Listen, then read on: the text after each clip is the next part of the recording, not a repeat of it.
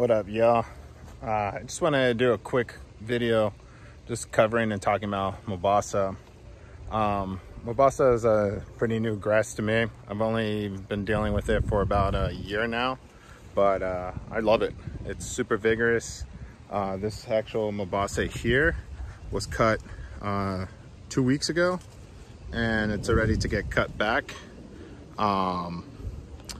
And we harvest it, or not harvest it, but we manage it with a rice knife, chop it at as low to the base as possible, and then just throw it to where we need to mulch.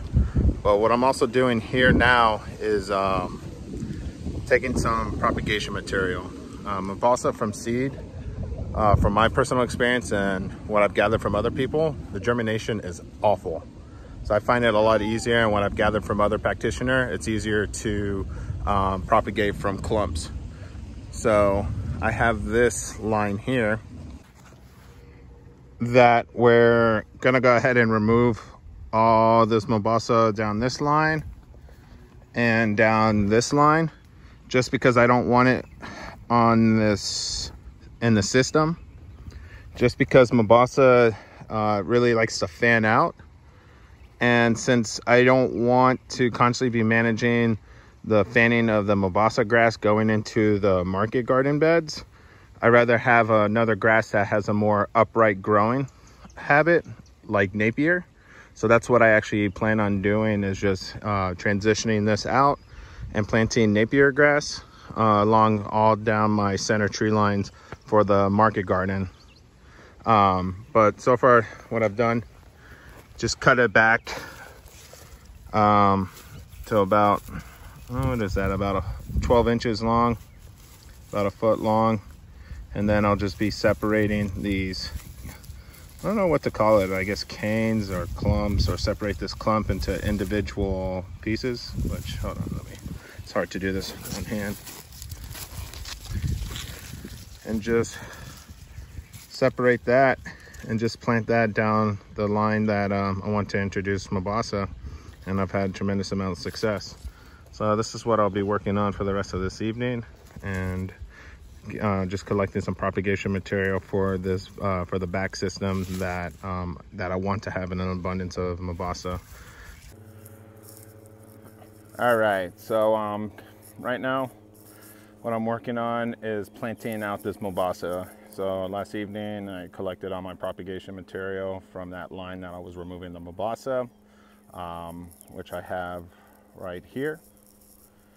And now it's time to plant. So I'm planting a 200-foot line here, and planting the Mombasa every 200 feet. Or sorry, every 2 feet. And yeah, that's essentially it. It's nothing too complicated. I just kind of want to show my process and what works for me in this context.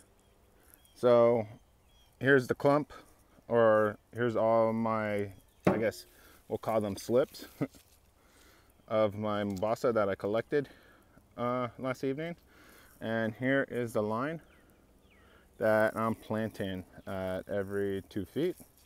So I'm just gonna run down and just kind of mark it and lay out where I'm gonna plant. And then I'm gonna come back and use this hori-hori to essentially hit my mark, kind of make an opening, and then place my slip there, and then use the hori-hori to backfill it, which pushing the hori-hori in front of the cluster and just kind of pushing and backfilling that dirt, so to make sure there's a good root to soil contact.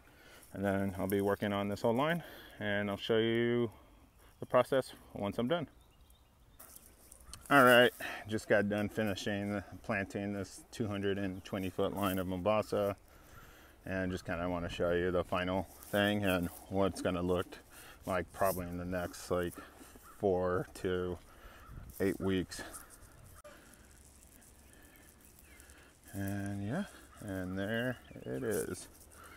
220-foot line of Mombasa planted 2 feet apart, so 110 slips right on the edge of my tree line, which this tree line is here to service or everything that's planted, and my main target species is for bananas, and also as another functionality of creating more of a microclimate in here for the other species that I'm putting in. Yeah, and let me go ahead and show you the other established line. The other line that I'm about to show was planted, let's see, last, I want to say it was September. So I'll show you that right now. And now here's that more established line that was planted last September. I've pruned this back 2 times since, actually 3 times since, and I'll be coming through in the next week or two and pruning this back and feeding it to the banana line. Anyways, hope all is well, y'all.